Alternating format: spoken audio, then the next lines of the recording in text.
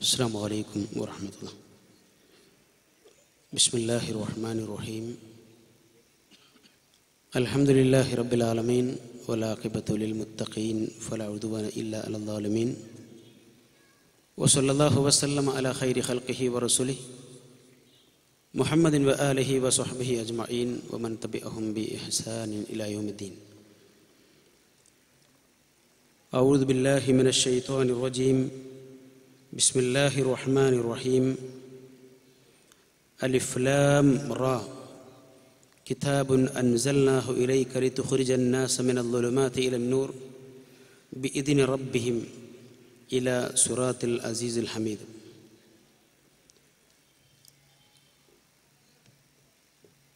സ്നേഹാദരണീയരായ പണ്ഡിതന്മാരെ, നേതാക്കളെ, പ്രിയപ്പെട്ട സഹോദരി സഹോദരന്മാരെ, സഹപ്രവർത്തകരെ, സുഹൃത്തുക്കളെ, ബഹുമാനനായ അഹമ്മദ് കുട്ടി മദനിയുടെ സമാപന ഭാഷണവും പ്രാർത്ഥനയും ബാക്കി നിൽക്കുന്നുണ്ട്. അതുകൂടി കഴിഞ്ഞ് ഇൻഷാ അല്ലാഹ് നമ്മൾ ഒരുമിച്ചാണ് ഇവിടുന്ന് പിരിഞ്ഞു പോകുന്നത്. ആമുഖമായി ഒന്ന് രണ്ട് കാര്യങ്ങൾ പറയുന്നത്, ഞാൻ പലപ്പോഴും സൂചിപ്പിച്ച പോലെ ISMൻ്റെ വേദികളിൽ എനിക്കെപ്പോഴുമുള്ള സന്തോഷം എനിക്കും ISMനും ഒരേ പ്രായമാണെന്നുള്ളതാണ്. 50 നിൽക്കുമ്പോഴും ISMൻ്റെ മനസ്സുമായി ആദർശരംഗത്ത് പോരാടുവാൻ സാധിക്കുന്നതും ഒരുപക്ഷെ ആ ഒരു പ്രചോദനം കൊണ്ടാണ്. നിങ്ങളുടെ പ്രാർത്ഥന ഉണ്ടാകുമെന്ന പ്രതീക്ഷയും. നമുക്കറിയാവുന്ന പോലെ ഇവിടെ പങ്കെടുത്തിട്ടുള്ള ഈ ജനസാഗരത്തിൻ്റെ മുഖത്ത് നോക്കുമ്പോൾ ഒരു വല്ലാത്ത സന്തോഷവും സമാധാനവുമൊക്കെ മുഖത്ത് തന്നെ കാണുന്നുണ്ട്. കോടികൾ ചെലവഴിച്ച് ദിനരാത്രങ്ങൾ കാത്തുകെട്ടി കിടന്നിട്ട് ലഭ്യമാവാത്തത് 10,000ങ്ങളുടെ ചെലവിൽ മണിക്കൂറുകൾ കൊണ്ട് നേടിയെടുക്കുവാൻ സാധിക്കുന്നു എന്നത് തന്നെയാണ് ഈ മുഖത്ത് കാണുന്ന പ്രസന്നതയും സന്തോഷവുമെന്ന് ഞാൻ ആമുഖമായി സൂചിപ്പിക്കുകയാണ്. എന്തായിരുന്നാലും ട്രംപും നെതന്യാഹുവും നരേന്ദ്രമോദിയും കൂടിച്ചേർന്നുണ്ടാക്കുന്ന ആഗോള സമാധാനത്തെ പോലെ ചില കൂട്ടുകെട്ടുകളിൽ സഹിഷ്ണുതയും സഹവർത്തിത്വവും പ്രതീക്ഷവർ നിരാശ കൊണ്ട് തിരിച്ചു വന്നപ്പോൾ ഇവിടെ കിട്ടിയിരിക്കുന്ന ഈ സമാധാനത്തിൻ്റെ സന്ദേശങ്ങൾ തിരിച്ചറിവിൻ്റേതു കൂടിയാണ്. ഞാൻ സൂചിപ്പിക്കുന്നത് ഒരു നവോത്ഥാന പ്രസ്ഥാനത്തിൻ്റെ യുവജന വിഭാഗം എന്നല്ല, ലോകത്തിലെ ഏതൊരു പ്രസ്ഥാനത്തിൻ്റെയും യുവജന ഘടകത്തിന് ഒരിക്കലും അടങ്ങിയിരിക്കാൻ സാധിക്കില്ല. അവർ കർമ്മോത്സുകരായി, സജ്ജരായി, സജീവരായി തങ്ങളുടെ ദൗത്യ നിർവഹണത്തിൽ നിരതരാകുമ്പോഴാണ് അതൊരു ജീവസുറ്റ യുവജന പ്രസ്ഥാനമായി മാറുന്നത്.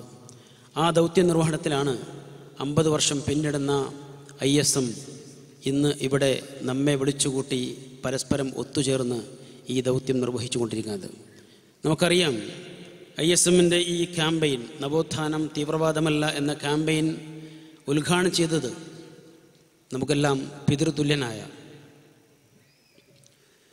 ആദർശ പോരാട്ടത്തിലെ എന്നത്തെയും അമരക്കാരനായിരിക്കുന്ന ബഹുമാനായിരിക്കുന്ന CP ഉമർ സുല്ലമി 80കളോടടുത്ത് നിൽക്കുന്ന പ്രായമുള്ളപ്പോഴും ഒരു ISMകാരൻ്റെ മനസ്സുമായി ഇങ്ങനെയുള്ള വേദികളിൽ കടന്നു വന്ന് തൻ്റെ ദൗത്യം നിർവഹിക്കുന്ന അദ്ദേഹത്തിന് ഇനിയും കൂടുതൽ ആരോഗ്യവും ആഫിയത്തും ദീർഘായുസ്സും നൽകി പടച്ചറബ് പ്രത്യേകം അനുഗ്രഹിക്കുമാറാവട്ടെ എന്ന് ഈ സന്ദർഭത്തിൽ പ്രാർത്ഥിക്കുകയാണ്. മറ്റൊരു കാര്യം വിട്ടുപോകാതിരിക്കാൻ സൂചിപ്പിക്കുന്നത്, നമ്മുടെ ഈ സമ്മേളനത്തിൽ സംബന്ധിക്കേണ്ട മറ്റൊരു പണ്ഡിതനാണ് ബഹുമാനായ അബ്ദുൽ ഹമീദ് മദീനി. കാലിന് ചെറിയ ഒരു പ്രയാസം വന്ന് നടക്കാൻ കഴിയാത്തത് കൊണ്ട് മാത്രമാണ് അദ്ദേഹം ഈ സമ്മേളനത്തിൽ സംബന്ധിക്കാതിരുന്നത് എന്നുകൂടി സൂചിപ്പിക്കുന്നു. പടച്ചറബ് അദ്ദേഹത്തിനും ആഫിയത്തും ആരോഗ്യവും നൽകി ഇനിയും മുമ്പിൽ നിന്ന് നമ്മെ നയിക്കാൻ എല്ലാ അനുഗ്രഹങ്ങളും നൽകുമാറാവട്ടെ എന്ന് ഈ സന്ദർഭത്തിൽ പ്രത്യേകം പ്രാർത്ഥിക്കുകയാണ്. നവോത്ഥാനം ഉണ്ടാക്കിയെടുത്തിരിക്കുന്ന ഒരു ചരിത്രം, ആ ചരിത്രവും അതുപോലെ വർത്തമാനവും അതിൻ്റെ ഭാവിയുമൊക്കെ ഇവിടെ ചർച്ച ചെയ്യപ്പെട്ട് കഴിഞ്ഞു. നാം അതിൻ്റെ വിവിധ തലങ്ങളിൽ, ഒരുപക്ഷെ നവോത്ഥാനം തീവ്രവാദമല്ല എന്ന ഒരു ക്യാമ്പയിൻ അതുമായി മുന്നോട്ട് പോകുമ്പോൾ ഒരു 10-15 അല്ലെങ്കിൽ 10-20ഓളം പ്രബന്ധങ്ങൾ അവതരിപ്പിക്കാൻ മാത്രമുള്ള വിഷയവൈപുല്യം അതിനുണ്ടാകുമോ എന്ന ആശങ്കപ്പെട്ടിരിക്കുന്ന ആളുകൾക്ക് കൃത്യമായ മറുപടികളാണ് ഇവിടെ നടന്നിരിക്കുന്ന ഓരോ പ്രഭാഷണങ്ങളുമെന്നാണ് എനിക്ക് വിലയിരുത്താനുള്ളത്. ഞാൻ സൂചിപ്പിക്കുന്നത്, മത നവോത്ഥാനം എന്ന് പറയുമ്പോൾ അതിന് പ്രമാണങ്ങളുടെ പിൻബലമുണ്ടാവണം, ആദർശത്തിൻ്റെ കരുത്തുണ്ടാവണം. അന്ധവിശ്വാസങ്ങൾക്കെതിരെ, അനാചാരങ്ങൾക്കെതിരെ, ആത്മീയ തീവ്രതകൾക്കെതിരെ ശക്തമായ കൃത്യമായ അജണ്ടകൾ നിർവഹിച്ച് മുന്നോട്ട് പോകാൻ സാധിക്കണം. യഥാർത്ഥത്തിൽ അതാണ് ഈ നവോത്ഥാന പ്രസ്ഥാനം മതരംഗത്ത് ഇവിടെ നിർവഹിച്ചിട്ടുള്ള ഏറ്റവും വലിയ ദൗത്യം. അതിലൂടെ നേടിയെടുക്കുവാൻ സാധിച്ചിരിക്കുന്ന സൗഭാഗ്യം ഇവിടെ പലരും സൂചിപ്പിച്ച പോലെ നിർഭയത്വം തന്നെയാണ്. ഒരു തരത്തിലുള്ള ജിന്നിനെയും പിശാചിനെയും മാരണക്കാരെയും മന്ത്രവിദ്യക്കാരെയും മാന്ത്രികന്മാരെയും ഭയപ്പെടാതെ അദൃശ്യമായി അഭൗതികമായി കാര്യകാരണ ബന്ധങ്ങൾക്കപ്പുറത്ത് നമ്മെ സഹായിക്കുവാനും ഉപദ്രവിക്കുവാനും പടച്ചറബല്ലാത്ത മറ്റൊരു ശക്തിക്കും സാധ്യമല്ല എന്ന ഉറച്ച ആദർശത്തിൻ്റെ അടിത്തറയെന്നുകൊണ്ട് നാം പടുത്തുയർത്തിരിക്കുന്ന മതരംഗത്തെ ആ നവോത്ഥാനം അതാരൊക്കെ തകർക്കുവാൻ എപ്പോഴൊക്കെ ശ്രമിച്ചാലും ISM പോലെയുള്ള യുവജന പ്രസ്ഥാനങ്ങൾ ഉണർന്നെണീറ്റ് തങ്ങളുടെ ദൗത്യം നിർവഹിക്കുമെന്നതിൻ്റെ ഏറ്റവും ഒടുവിലത്തെ ഉദാഹരണമാണ് ഈ മനുഷ്യ മഹാസാഗരം. ഞാൻ സൂചിപ്പിച്ചത് ആദർശരംഗത്ത് വിട്ടുവീഴ്ച ചെയ്തുകൊണ്ട് ഒരു മുസ്ലിം ഒരു മത നവോത്ഥാന പ്രസ്ഥാനത്തിന് ഒരു കാരണവശാലും മുന്നോട്ട് പോകാൻ സാധിക്കില്ല. ആ തരത്തിൽ ആ വിഷയം തന്നെയാണ് ഇവിടെ അടിസ്ഥാനപരമായി കടന്നു വരുന്നത്. നമ്മൾ ഇവിടെ ഫൈസൽ സൂചിപ്പിച്ച പോലെ ഒരു കോഴിമുട്ട കൊണ്ടൊരു ഏറ് കിട്ടുന്നതിന് അതിന് നമുക്ക് ഭയപ്പെടുന്നതിന് അർത്ഥമുണ്ട്. കാരണം ഇത്തിരി പ്രയാസം ശരീരത്തിനെങ്കിലും ഉണ്ടാകുമല്ലോ. എന്നാൽ അതിൻ്റെ മുകളിൽ ആരോ ചിത്രം വരച്ച് എവിടെയോ കുഴിച്ചിടുമ്പോഴേക്ക് നമുക്കുണ്ടാകുമെന്ന് ഭയപ്പെടുന്ന ഒരുപാട് പ്രശ്നങ്ങൾ, ആ ശിർക്കൻ വിശ്വാസങ്ങൾ മനുഷ്യൻ്റെ മനസ്സിലുണ്ടാക്കിയിരിക്കുന്ന അന്ധകാരങ്ങളിൽ നിന്ന് വിശുദ്ധ ഖുർആൻ്റെ വെള്ളി വെളിച്ചത്തിലേക്ക് ഈ സമൂഹത്തെ കൈപിടിച്ചുയർത്തിയിരിക്കുന്ന പ്രസ്ഥാനമാണ് മുജാഹിദ് പ്രസ്ഥാനം, നവോത്ഥാന പ്രസ്ഥാനം. മതരംഗത്ത് അത് നിർവഹിച്ചിരിക്കുന്ന ദൗത്യവും അതാണ്. അതോടൊപ്പം തന്നെ എന്താണ് ഇസ്ലാമിൻ്റെ പ്രമാണങ്ങൾ എന്നറിയാതെ മദ്ഹബുകളിൽ നട്ടം തിരിഞ്ഞിരുന്ന സമൂഹം, വിശ്വാസരംഗത്ത് അശ്അരി മാതുരിദി എന്നീ 2 മദ്ഹബുകളെയും, കർമ്മരംഗത്ത് മാലിക്കി ഹനഫി ഷാഫി ഹംബലി മദ്ഹബുകളെ കെട്ടിപ്പിടിച്ചുകൊണ്ട് മതത്തെ അതിൻ്റെ ഒരു ചെറിയ കോണിൽ മാത്രം ഒതുക്കി നിൽക്കുന്നൊരു കാലഘട്ടത്തിൽ യഥാർത്ഥത്തിൽ ഇസ്ലാമിൻ്റെ അടിസ്ഥാന പ്രമാണം വിശുദ്ധ ഖുർആനാണെന്നും അനുബന്ധ പ്രമാണം പ്രവാചക അധ്യാപനങ്ങളാണ് എന്ന് ഈ സമൂഹത്തെ പഠിപ്പിച്ച് അതിലൂടെ കൊണ്ടുവന്നതും ഈ പ്രസ്ഥാനം തന്നെയാണ്. ഇന്ന് വാദപ്രതിവാദങ്ങളുടെ വ്യവസ്ഥകളിലെങ്കിലും നമുക്ക് പ്രഥമ സ്ഥാനത്ത് കാണുന്ന ഒരു വിഷയമാണ് ഇസ്ലാമിൻ്റെ പ്രമാണം എന്താണ് എന്നുള്ളത്. ആ പ്രമാണത്തിൽ ഇപ്പോൾ ആർക്കും തർക്കങ്ങളില്ല, സംശയങ്ങളില്ല. ഒന്നാം പ്രമാണം അത് വിശുദ്ധ ഖുർആൻ തന്നെയാണ്. രണ്ടാമത്തെ പ്രമാണമാണ് പ്രവാചക അധ്യാപനങ്ങൾ. 3ഉം 4ഉം പ്രമാണങ്ങൾ അനുബന്ധമായി ചേർത്ത് പറയുന്നുണ്ട്. ഇവിടെയൊന്നും കടന്നു വരാത്ത മദ്ഹബുകൾ ജീവിതത്തിൻ്റെ വിശ്വാസങ്ങളിൽ, കർമ്മങ്ങളിൽ, ആചാരങ്ങളിൽ, അനുഷ്ഠാനങ്ങളിൽ ഇപ്പോഴും കടന്നു വരുന്നു എന്നുള്ളത് മറ്റൊരു വസ്തുതയാണ്. അള്ളാഹുവിൻ്റെ റസൂലിനെ സ്വന്തം ജീവനേക്കാളേറെ സ്നേഹിക്കേണ്ട മുസ്ലിം സമൂഹത്തിന് ആ പ്രവാചകരുടെ മദ്ഹബ് സ്വീകരിച്ചുകൊണ്ട്, മാർഗം സ്വീകരിച്ചുകൊണ്ട്, മാതൃക സ്വീകരിച്ചുകൊണ്ട് ഒരു വക്ത് നമസ്കരിക്കുവാനുള്ള ആഗ്രഹം പോലും വളർത്തിയെടുക്കുവാൻ സാധിക്കാത്ത പൗരോഹിത്യമാണ് ഈ സമൂഹത്തിൻ്റെ നവോത്ഥാനത്തിൻ്റെ എന്നത്തെയും ശത്രുക്കളെന്നത് നാം തിരിച്ചറിഞ്ഞിരിക്കുന്ന മറ്റൊരു വസ്തുതയാണ്. യഥാർത്ഥത്തിൽ അവിടെ നിന്ന് യഥാർത്ഥ പ്രമാണങ്ങളിലേക്ക്, വിശുദ്ധ ഖുർആനിലേക്ക്, പ്രവാചക അധ്യാപനങ്ങളിലേക്ക് ഈ സമൂഹത്തെ കൊണ്ടുവരിക വഴി ഉണ്ടായിരിക്കുന്ന വളർച്ച അത് ചെറുതല്ല. വിശുദ്ധ ഖുർആന്റെ പഠനം പോലും കേവലം തഖലീദിയൻ ചിന്തകളിലൂടെ മാത്രം കടന്നുപോയിരിക്കുന്ന ഒരു കാലഘട്ടം എന്ന് പറഞ്ഞാൽ നൂറ്റാണ്ടുകൾക്കപ്പുറത്ത് വിശുദ്ധ ഖുർആൻ അപഗ്രഥിച്ചിരിക്കുന്ന, പഠിച്ചിരിക്കുന്ന, പ്രയോഗവൽക്കരിക്കുവാൻ ശ്രമിച്ചിരിക്കുന്ന മഹാരഥന്മാരായ പണ്ഡിതന്മാർ എഴുതി വച്ച അവർ പഠിച്ചു വച്ചിരിക്കുന്ന കാര്യങ്ങൾ നമുക്കിന്ന് ലഭിക്കും. എന്നാൽ അവരുടെ രേഖകൾ, അവരുടെ എഴുത്തുകൾ, അവരുടെ കിതാബുകൾ, അവരുടെ അഭിപ്രായങ്ങൾ സ്വാഭാവികമായും ആ കാലഘട്ടത്തിൻ്റെ പരിമിതികൾക്കുള്ളിൽ നിന്നുള്ളതാണ് എന്ന് തിരിച്ചറിഞ്ഞുകൊണ്ട് അവിടെ നിന്ന് ഒരു വേള മുന്നോട്ട് പോകാൻ, ഗവേഷണാത്മകമായ തലങ്ങളിലേക്ക് ഖുർആന്റെ പഠനങ്ങളെ കൊണ്ടുപോകാൻ ശ്രമിച്ചത് ഇസ്ലാഹി പ്രസ്ഥാനമാണ്. എന്നാൽ പുതിയ കാലഘട്ടത്തിൽ ഖുർആൻ പഠനത്തെപ്പോലും അങ്ങനെയുള്ള ചില കിതാബുകളിൽ കെട്ടിയിട്ട് തഖ്രീദിന്റെ പുതിയ തരങ്ങൾ തീർക്കുവാൻ ശ്രമിക്കുന്നവർക്ക് തിരിച്ചു കൊടുക്കേണ്ട മറുപടി തന്നെയാണ് വിശുദ്ധ ഖുർആന്റെ സമകാലികമായ വായനകൾ എന്ന് നാം തിരിച്ചറിയേണ്ടതുണ്ട്. സൂചിപ്പിച്ചത് വിശുദ്ധ ഖുർആൻ അത് ശാസ്ത്രവിരുദ്ധമാണ് എന്ന് പ്രചരിപ്പിച്ചൊരു കാലഘട്ടം, ആ കാലഘട്ടം അസ്തമിച്ചുകൊണ്ടിരിക്കുകയാണ്. അതിന് ശ്രമിച്ചിരിക്കുന്ന ആളുകൾ അന്യം നിന്നുകൊണ്ടിരിക്കുകയാണ്. യഥാർത്ഥത്തിൽ യഥാർത്ഥ ശാസ്ത്രത്തിന്റെ, ശാസ്ത്ര സത്യങ്ങളുടെ വെളിച്ചത്തിൽ വിശുദ്ധ ഖുർആനെ സമകാലികമായി വിലയിരുത്തി സമൂഹത്തിനു മുമ്പിൽ കൃത്യമായി പ്രതികരിക്കുവാനും പ്രതിരോധിക്കുവാനും സാധിച്ചതും ഇസ്ലാഹി കേരളത്തിനാണ്, മുജാഹിദ് പ്രസ്ഥാനത്തിനാണ്, നവോത്ഥാന കേരളത്തിനാണ്. അത് നാം തിരിച്ചറിയുന്നുണ്ട്. സൂചിപ്പിച്ചത് ഇങ്ങനെയുള്ള ഖുർആന്റെ പഠനത്തിന് അതിന് ഒരുപാട് മാർഗങ്ങൾ നാം ഉണ്ടാക്കിയിട്ടുണ്ട്. ബഹുമാനായിരിക്കുന്ന എൻ വി അബ്ദുസ്സലാം മൗലവിയിൽ നാം അത് കാണുന്നുണ്ട്, അതിൻ്റെ ആരംഭം കുറിക്കുന്നുണ്ട്. അവിടെ നിന്ന് ഇങ്ങോട്ട് കടന്നു വന്ന് മുഹമ്മദ് അമാനി മൗലവിയുടെ നാം അത് വീണ്ടും വീണ്ടും വിശദമായി ചേർത്ത് വായിക്കുകയാണ്. കെ മുഹമ്മദ് സുല്ലമയെ ഒരിക്കലും വിസ്മരിക്കാൻ കഴിയില്ല. QLS-ലൂടെ ഇന്നും ISM ഉയർത്തിപ്പിടിക്കുന്ന വെളിച്ചം അന്താരാഷ്ട്ര ഖുർആൻ പഠന പദ്ധതി എന്നുള്ളത് വിശുദ്ധ ഖുർആന്റെ പഠനങ്ങളിലേക്കുള്ള ഒരു ജനകീയമായിരിക്കുന്ന മുന്നേറ്റം തന്നെയാണ് എന്നത് നാം തിരിച്ചറിയുന്നു. എല്ലാം കാഴ്ചവെക്കുന്നത് ആദർശാധിഷ്ഠിത പ്രസ്ഥാനത്തിന്റെ പ്രമാണങ്ങളിൽ കൃത്യതയും വ്യക്തതയും ഉണ്ടാവണം. വിശുദ്ധ ഖുർആൻ ഓതി ഉറങ്ങുവാനുള്ളതാണ് എന്ന് മനസ്സിലാക്കി അതും കെട്ടിപ്പിടിച്ചുറങ്ങിയിരിക്കുന്ന സമൂഹത്തെ വിശുദ്ധ ഖുർആൻ പഠിച്ചുണരാനുള്ളതാണ് എന്ന് ബോധ്യപ്പെടുത്തി അവരെ ഉയർത്തിക്കൊണ്ടുവന്നിരിക്കുന്ന പ്രസ്ഥാനമാണ് മുജാഹിദ് പ്രസ്ഥാനം. ഈ ഒരു വേദിയിൽ പോലും ഖുർആൻ സമ്മേളനങ്ങൾ ഇന്ന് ഏറെക്കുറെ നടന്നുകൊണ്ടിരിക്കുന്നത് നവോത്ഥാന പ്രസ്ഥാനത്തിന്റെ ബാനറിൽ മാത്രമല്ല. ഒരുപക്ഷെ വിശുദ്ധ ഖുർആനിന്റെ അർത്ഥം പഠിക്കൽ മുസ്ലിം സമൂഹത്തിന് ബാധ്യതയില്ലെന്നും അതിൽ നിന്ന് ഓതുവാൻ വേണ്ടി പഠിക്കേണ്ടത് കേവലം സൂറത്തുൽ ഫാത്തിഹ മാത്രമാണ് എന്നും അതിന്റെ പോലും അർത്ഥം പഠിക്കൽ പ്രത്യേക ബാധ്യതയില്ല, ഒരു പ്രത്യേകമായിരിക്കുന്ന പുണ്യം പോലും ലഭിക്കാനില്ല എന്ന് വരമൊഴിയായി എഴുതിയിരിക്കുന്ന പണ്ഡിതന്മാരുടെ പിന്മുറക്കാർ ഇന്ന് ഈ വേദികളിൽ പോലും ഒരുപാട് ഖുർആൻ സമ്മേളനങ്ങൾ സംഘടിപ്പിച്ചുകൊണ്ടിരിക്കുമ്പോൾ ഞാൻ തിരിച്ചു പറഞ്ഞ വിഷയം അതാണ്. ആ ഖുർആനിനെ ജനകീയമായി പഠിപ്പിക്കാൻ, അതിനെ സമകാലികമായി പഠിപ്പിക്കാൻ മനുഷ്യബുദ്ധിയും അതാത് കാലഘട്ടത്തിന് അറിവുകളും ഉപയോഗപ്പെടുത്തിക്കൊണ്ട് കണ്ണും കാതും ഹൃദയവും മനുഷ്യർക്ക് നൽകിയത് ഈ ഹിദായത്തിലൂടെ കടന്നു പോകാനാണ് എന്നുള്ള തിരിച്ചറിവോടുകൂടി ഖുർആനെ സമീപിക്കുന്ന പഠന ശൈലികളിലേക്ക് നമ്മളെ തിരിച്ചു വിളിക്കുകയാണ് മുജാഹിദ് പ്രസ്ഥാനം നിർവഹിച്ചുകൊണ്ടിരിക്കുന്നത്. ഇതുവരെ നിർവഹിച്ചിട്ടുള്ള ദൗത്യവും ആ മേഖലയിലാണ് നമുക്ക് കാണാൻ കഴിയുക. ഇതിൻ്റെ കൂടെ ചേർത്ത് പറയുന്നത് വിശുദ്ധ ഖുർആൻ നമ്മുടെ അടിസ്ഥാന പ്രമാണമാണ്. എന്നാൽ അടിസ്ഥാന പ്രമാണത്തിന്റെ അനുബന്ധമായി ഈ ഖുർആനെ മനസ്സിലാക്കിയെടുക്കുവാൻ വേണ്ടി നമുക്കുള്ള മറ്റൊരു മാർഗമാണ് യഥാർത്ഥത്തിൽ പ്രവാചകാധ്യാപനങ്ങൾ. എന്നാൽ പ്രവാചകാധ്യാപനങ്ങളിൽ എന്ന് പറയുമ്പോഴേക്ക് അല്ലെങ്കിൽ കേൾക്കുമ്പോഴേക്ക് അതിലെ ശരിയും തെറ്റും പോലും തിരിക്കാതെ അത് വിശുദ്ധ ഖുർആനോളം പോന്നതാണ് എന്നോ അല്ലെങ്കിൽ ഒരു വേള അതിനേക്കാൾ മികച്ചു നിൽക്കുന്നു എന്നോ ഉള്ള ഭാവേന സമൂഹത്തിൽ സംസാരിക്കുവാൻ രംഗത്ത് വരുന്ന ആളുകൾ ഉണ്ടാക്കി തീർത്തിരിക്കുന്ന പുകിലുകളാണ് സെലഫിന്റെയും പേരിൽ ഇന്ന് നാം പ്രതിക്കൂട്ടിലാകുവാനുള്ള ചില പുതിയ കാരണങ്ങൾ എന്നുള്ളത് നാം തിരിച്ചറിയണം.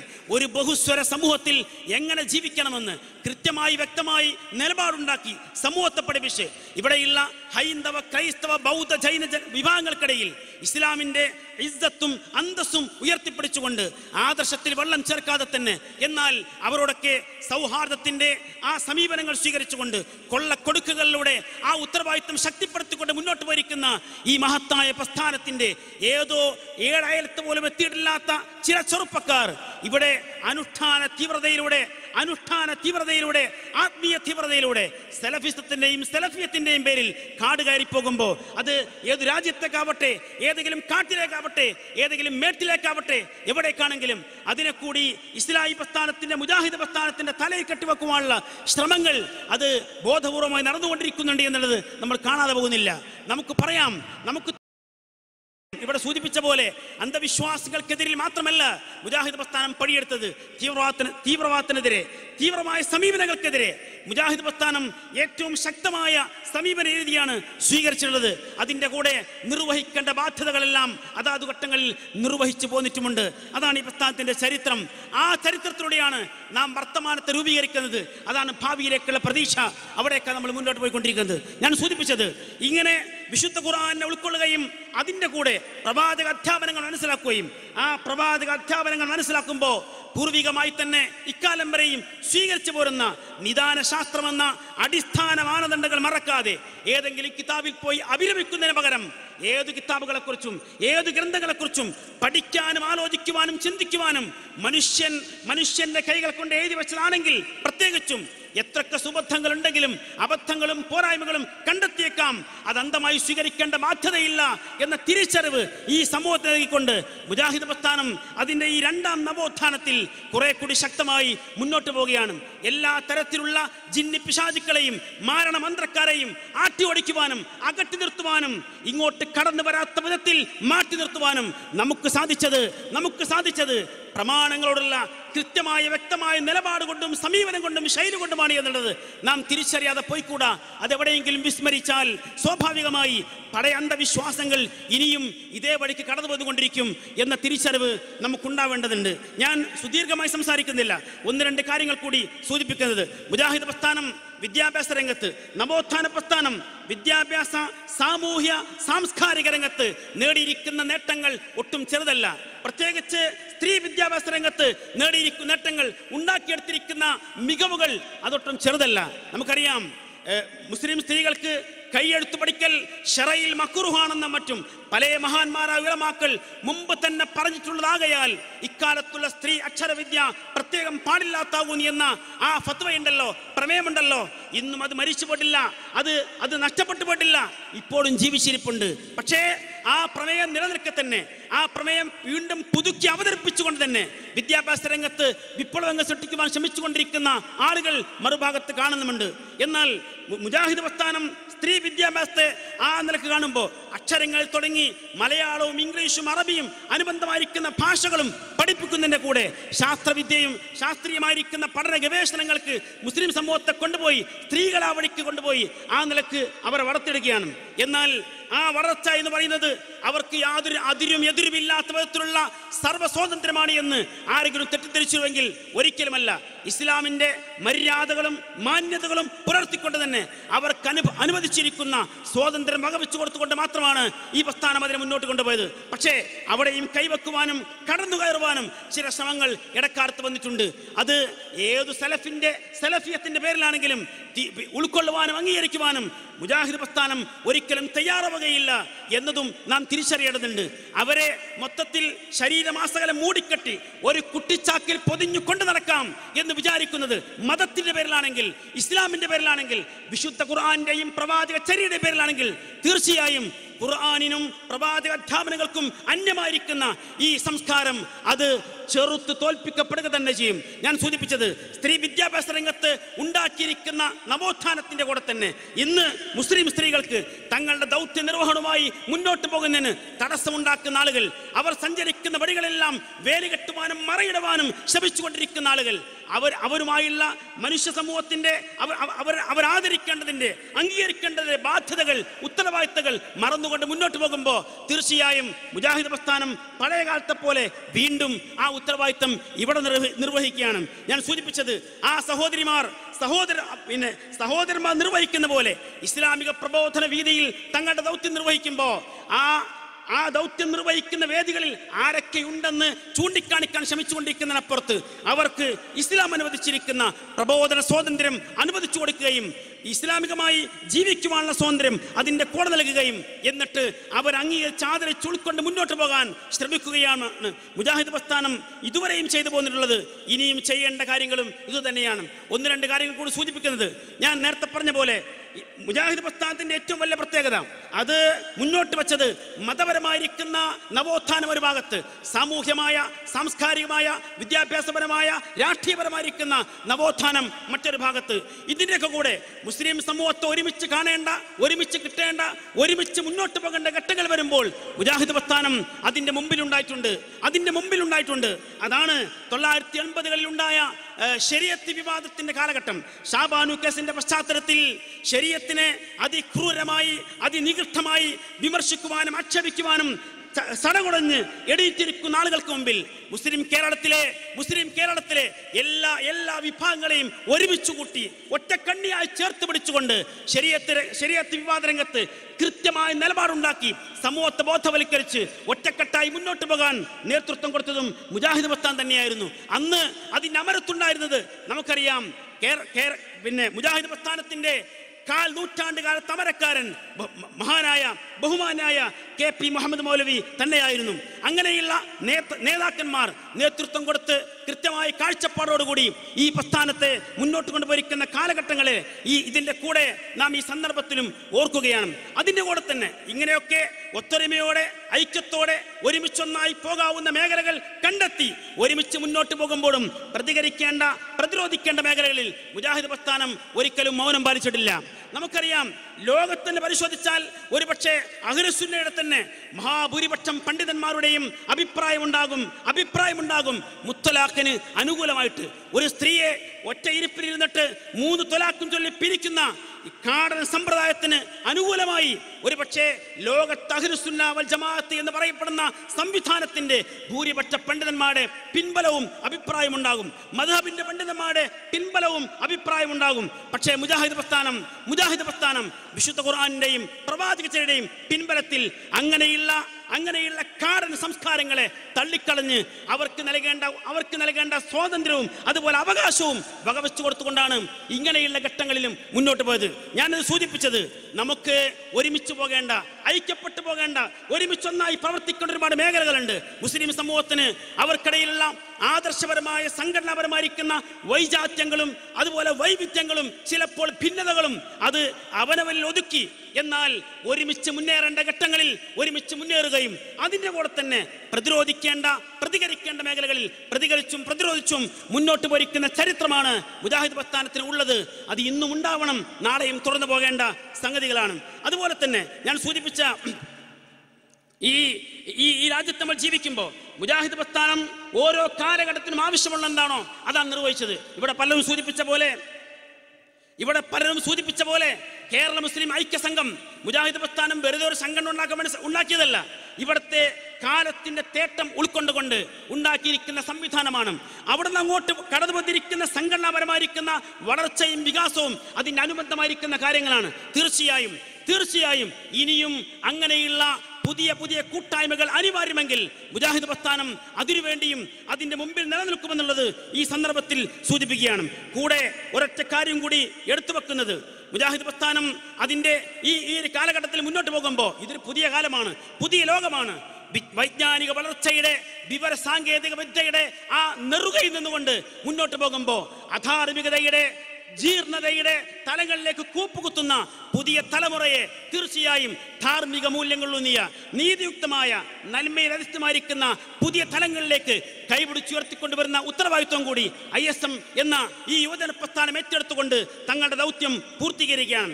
ഏതൊക്കെയാണെങ്കിലും നമുക്കറിയാം, അതോടൊപ്പം തന്നെ ഇത്രയും കാര്യങ്ങൾ നിർവഹിച്ച് ചരിത്രവും വർത്തമാനവും ഭാവിയും ചർച്ച ചെയ്ത് മുന്നോട്ട് പോകുമ്പോൾ ഒരു വാദകം ചേർത്ത് വെക്കുന്നു. ഈ ആദർശ പ്രസ്ഥാനത്തെ, ഈ നവോത്ഥാന കൂട്ടായ്മയെ, നവോത്ഥാന സംരംഭത്തെ കാത്തു സൂക്ഷിക്കേണ്ട ബാധ്യത നമ്മളായിട്ടെടുത്തത് നമ്മൾ മാത്രമേ അത് ഏറ്റെടുക്കാനുള്ളൂ. അത് എത്ര ആളുകളുടെ എണ്ണം എത്രയാവട്ടെ അതല്ല വിഷയം, മറിച്ച് ഏറ്റെടുക്കുന്ന ഉത്തരവാദിത്വം അത് കൃത്യവും വ്യക്തവുമാണ് എങ്കിൽ, അത് പ്രമാണബന്ധിതമാണ് എങ്കിൽ, ആദർശത്തിന്റെ പിൻബലമുണ്ട് എങ്കിൽ, നിസ്വാർത്ഥരായ നിഷ്കളങ്കരായ പ്രവർത്തകരുടെ സേവനത്തിന്റെ തണലുണ്ടെങ്കിൽ ഇസ്ലാഹി പ്രസ്ഥാനം ഈ യുവജന വിഭാഗം ഈ നവോത്ഥാനത്തിന്റെ കാവലാളുകളായി ശക്തരായി സജ്ജരായി ഇനി മുന്നോട്ട് പോകാനുണ്ടാകും. പടച്ചറബിന്റെ അനുഗ്രഹം നാമാണ് പ്രതീക്ഷിക്കേണ്ടത്, നമ്മളാണ് പ്രാർത്ഥിക്കേണ്ടത്, നമ്മളാണ് മുന്നണി പോരാളികളായി എന്നെന്നും മുമ്പിൽ നിൽക്കേണ്ടത്. അതിന് നാം ശ്രമിക്കുക. പ്രാർത്ഥനയോടെ പ്രതീക്ഷയോടെ പടച്ചറബ് നമ്മെ ഏവരെയും അനുഗ്രഹിക്കുമാറാവട്ടെ. വആഖിറു ദഅവാന അനിൽ ഹംദുലില്ലാഹി റബ്ബിൽ ആലമീൻ. വസ്സലാമു അലൈക്കും വറഹ്മത്തുള്ളാഹി.